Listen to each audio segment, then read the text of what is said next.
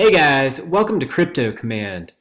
For those of you who follow my channel, you probably know that I am a big fan of the Exodus wallet. What we're looking at right here is the Eden wallet, which is the advanced version of Exodus, which is not fully supported by the Exodus team, so you should only download and use this if you're really familiar with Exodus and feel very comfortable with things, as bugs can occur. The neat thing about Eden is that there are tons of extra coins that are supported in this wallet compared to Exodus. So these are a lot of the coins that the Exodus team is working on adding into the fully supported Exodus wallet. So this is a great start, but there's no way for one wallet to be able to cover all the different cryptocurrencies. If we go over to CoinMarketCap, the total number of coins is just absolutely insane. The ICO craze has caused the total number of cryptocurrencies to total way more. Sorry to just scroll like crazy, but the number gets larger and larger every day, and so certainly the volume on these coins as we get down into here is incredibly low. CoinMarketCap doesn't even track the volume on all of these, but if let's just refresh this page and go back to the top. One thing that is somewhat surprising is that there are not wallets that really support all of the top coins that integrate in a fashion like Eden. And part of the rationale for this is that some of the technologies, the blockchain behind some of the top cryptocurrencies is so different from others that it's difficult to have them all integrated into one wallet. And so even though many of these are very popular, there are challenges to adding them.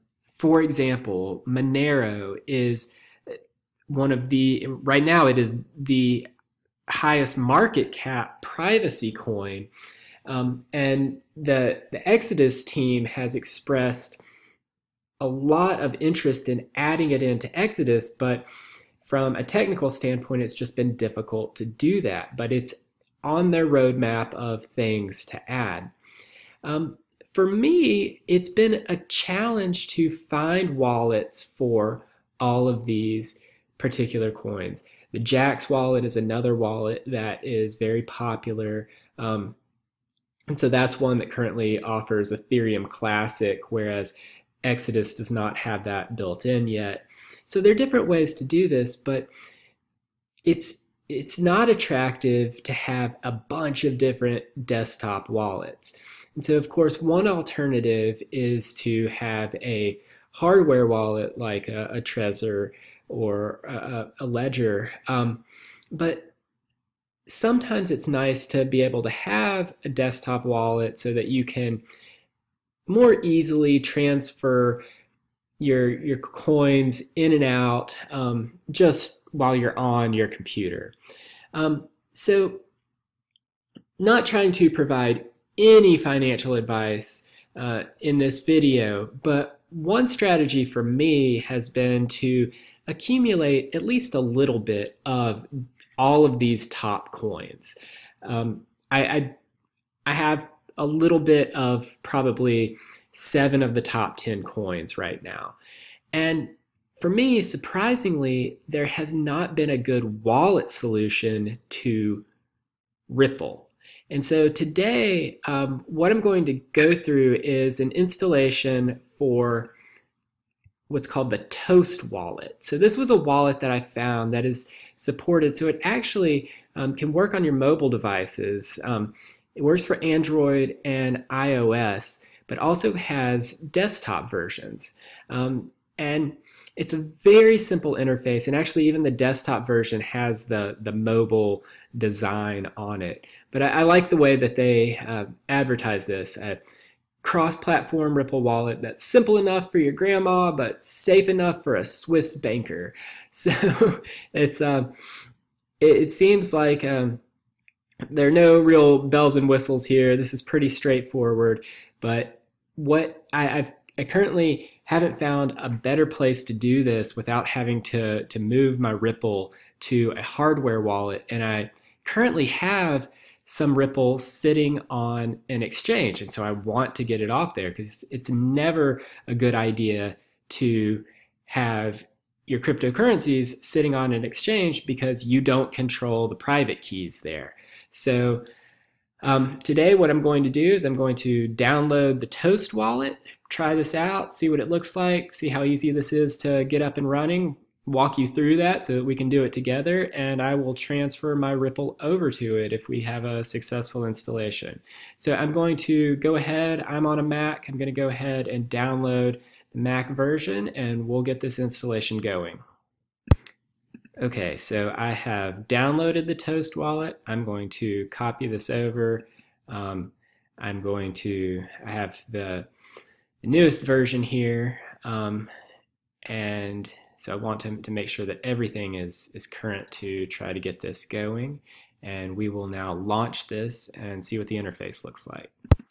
The first window that launches when we open the wallet is the license agreement. So at the bottom of this, we will be able to create a new wallet. And here it is prompting to set a PIN. So I will enter that and we will see what we can do from there. After entering my PIN, it is now prompting me for a passphrase. So I'm going to enter that passphrase. So after you enter your passphrase, the next screen that it immediately takes you to is a recovery phrase of 6 words. And once you confirm that you have written down that 6-word phrase, they send you to a screen that shows or asks you if you want to support Toast Wallet. Right now, I'm going to bypass this and say not at this time. Currently, I don't have an account, so I will probably have to add an account. Let's see what the options are here. So home, that looks like the screen that I'm on right now. This is a send option, and then we have properties. So you can change your PIN, your passphrase, you can back up the wallet, that'll be important. And currently you can lock and unlock the wallet. All right, so that is an automatic lock, so you don't have to leave it unlocked on your computer if you don't want to. So I will re-enter my passphrase here, and then we will set up a new account and see if we can transfer some Ripple over. Okay, so let's see if we add an account, if that gives us a new address. Great, so we can generate a new address. This new address has not yet been added to your wallet.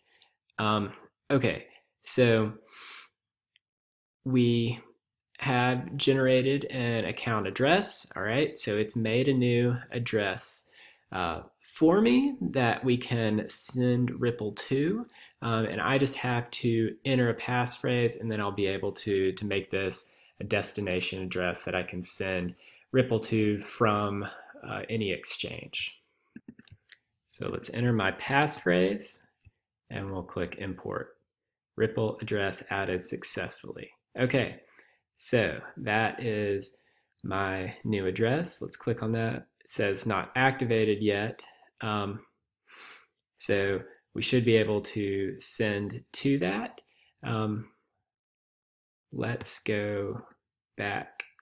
I'm not sure what the activated aspect is, and that may just be because there's not anything in it yet. No transactions found because that's new.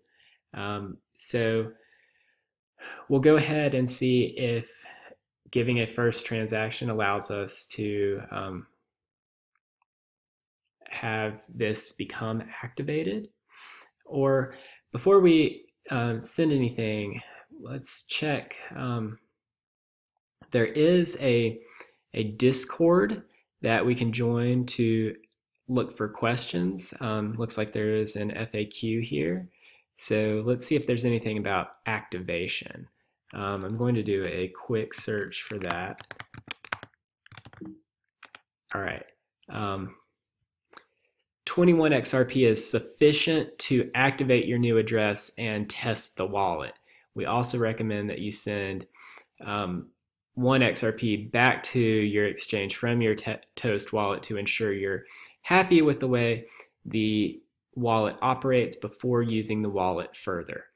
Okay, so let's go ahead and do that. We'll do a small amount. It's telling me that 21 is the minimum that we need to activate the wallet. So let's see if that is the case. All right, so looks like it quickly locks itself back. So I'm gonna unlock it again, and then we'll try to send over 21 XRP. Okay, so we've unlocked it, and all right, I'm gonna copy my address, and I'm going to go over to Bittrex, and here I have Ripple, and I am going to send this to my new Ripple address. I'm going to send quantity 21. Let's see. So I have an address. I don't have a tag for Ripple. Looks like the transaction fee is going to be 5 Ripple. So we're going to have to increase this to 26 to test it out to get 21 into the wallet. We'll see if that tag is required. I'm actually going to go back to the FAQ and see if there's any information about the tag. I forgot to add a destination tag. What do I do? All right, so let's see. First locate the transaction by entering the address, expand the address. All right, so I'm going to read through this, guys. I'll pause it and come back, and then we'll try to send this and see if we can activate the wallet. Okay, so continuing on the FAQ for the Toast wallet, my exchange is asking me for a destination tag. What do I put? If you are transferring to your own wallet address, which is what I'm doing in the case of sending it to my Toast wallet, you can use a destination tag 0. Furthermore, I looked this up on Reddit, and I found more information on destination tags. The short answer is that if you are receiving payment to your personal Ripple address, the destination tag is not important. But if you are depositing XRP to an exchange, the destination tag matters. So if this is something that you would like me to look into more in a future video, let me know in the comments below, and we can talk about this in more detail. And I will definitely be doing more research on this, working with Ripple more in the future. But for now, to get this into the Toast wallet, I am going to enter a tag of 0, and I'm going to withdraw. And so now it's going to ask for my 2-factor. So I will enter that in, and we will send the withdrawal. So that should be it. So that will run the test for sending everything over, and that will be a quick test of a small amount of Ripple before I send over my full balance. So going back to the Toast wallet, let's just, we'll re-enter the PIN and go back in. All right, so that is very fast, and there it is. 21 XRP in my wallet now. So fantastic.